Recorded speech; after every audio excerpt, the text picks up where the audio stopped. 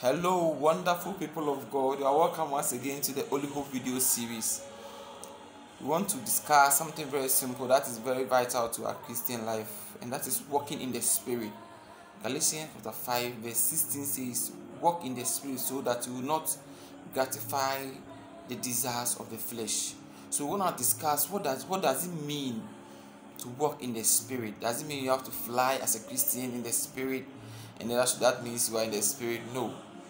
Being and walking in the Spirit simply means being conscious of God at any point in your life.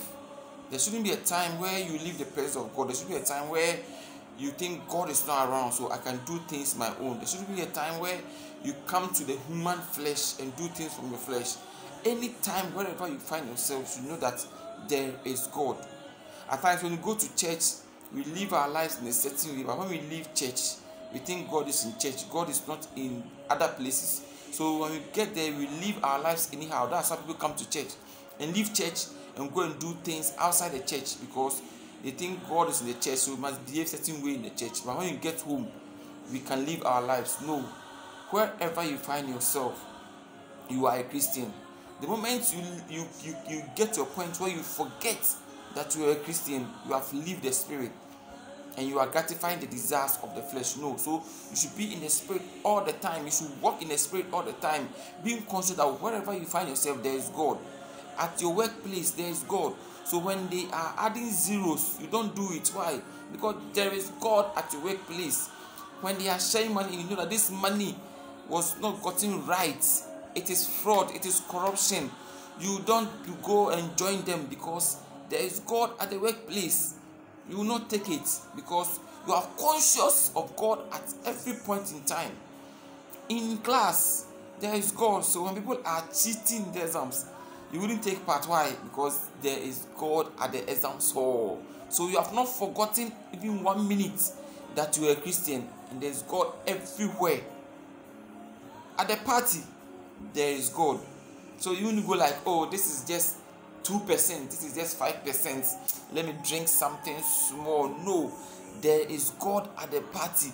You don't leave your position as a Christian for just 2 minutes and come back. No, you are always conscious that whatever I do, say, God is around, and whatever I do must please Him. That is walking in the Spirit. Wherever you go, you are conscious of God. An army officer in a uniform do not lose consciousness of the fact that he is an army officer and begins to behave like a civilian. No, he is always conscious that he is an army officer, always ready. That is it. That's the word.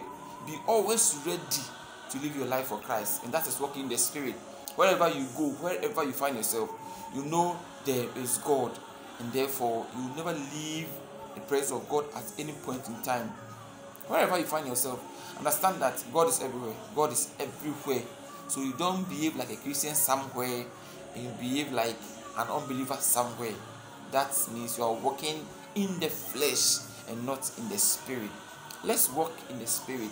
Let's get to understand that. Let's psych ourselves that God is everywhere, and whatever we do, He sees and we judge according to that. And that is walking in the Spirit. God bless you for listening to this video. I pray that you share for other people to also get to know it. We'll be very happy if you can like and subscribe to our YouTube channel, Wisdom Secret TV, and God will bless you. Let us walk in the Spirit so that we will not gratify the desires of the flesh. God bless you, and let's meet some other time.